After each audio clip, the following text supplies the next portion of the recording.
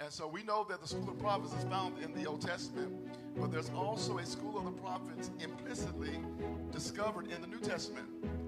Before we talk about Paul's gifting of training prophets, we want to deal with John the Baptist. We know that he came after the intertestamental period, but also the Bible tells us that John the Baptist was a rabbi.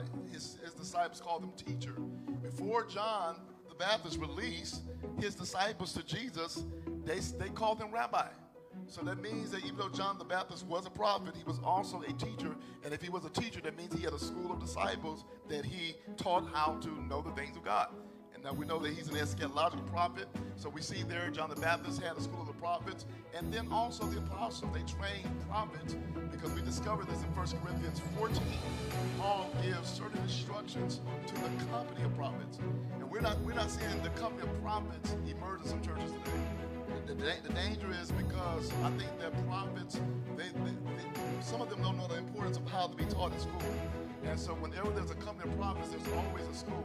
So I believe that prophets need to be prophesying in companies and in schools in the local church. How beneficial is that, Elder Jason, for a company of prophets to prophesy in the local ecclesia church? I think it's very important because when you think about some people are already scared of prophecy and prophets, and they think that, well, all we need is the Bible only, we don't need anything else. I think what happens is that people begin to miss out on what God really wants to do in that period of time.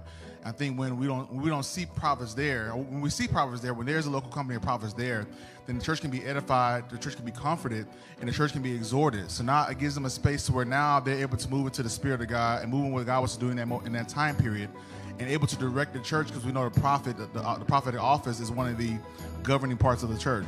So now when we have a school of prophets there, that the church can now move in its full fivefold ministry and begin to express the will of God in that specific household, not only for what the God's leading that individual church, but also for the people who are there, who are part of it, that God wants to begin to reveal himself to them and show them what he's called them to do in this season. My God.